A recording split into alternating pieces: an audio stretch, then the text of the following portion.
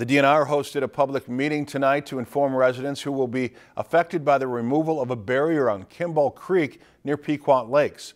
The boulders were originally put in place in 2004 to keep zebra mussels from spreading through the chain from Winnemuckie through the chain to Kimball Lake.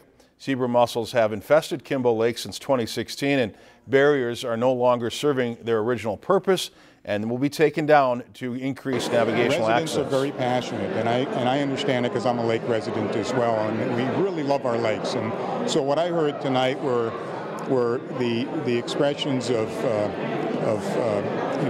optimism on being able to restore the connectivity of the lakes, concerns about some of the consequences with increased boat traffic. The removal could happen as early as this fall, but water flow, weather conditions, and budgets are all factors in deciding a date. If you've enjoyed this segment of Lakeland News, please consider making a tax-deductible contribution to Lakeland Public Television.